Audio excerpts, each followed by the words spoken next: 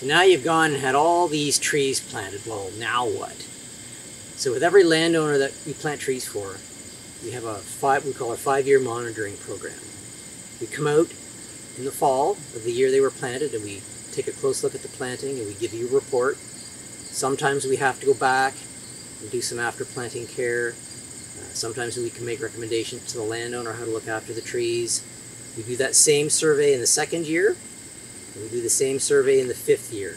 And each step along the way, we give you a written report. A lot of landowners take advantage of a program called the Managed Forest Tax Incentive Program. And this is a tax incentive program for landowners who manage their forest. It could be an area we just planted, and a lot of landowners use tree planting to create the forest to get the tax incentive, or it can be used to an existing forest like this.